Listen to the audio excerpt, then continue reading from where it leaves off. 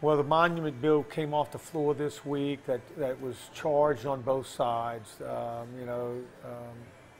It's really sad in my mind, and I get the I guess the emotions behind the whole thing, but I really wonder if we would just spend our time on the things that we can change and the things that we need to prioritize, like public education and infrastructure and crime, all these things that affect our quality of life.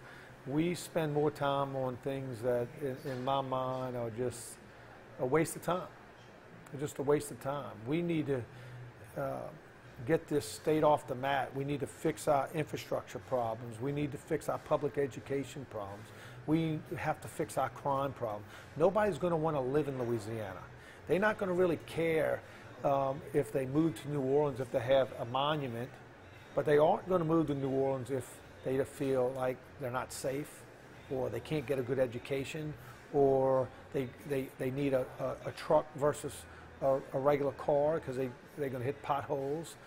These are the things that we ought to be spending some time on. And I don't mean to dismiss the feelings of the people who want the monuments gone. I respect their opinions. I somewhat disagree, but I certainly respect that opinion. But we need to focus in on what's the real issues. It's not a stone. It's not some statue. The statue is not going to problem. Getting rid of a statue is not going to fix one single problem. None. Zero. Doesn't fix the culture that we live in. Doesn't stop any of the crimes. Doesn't bring us any more tax dollars.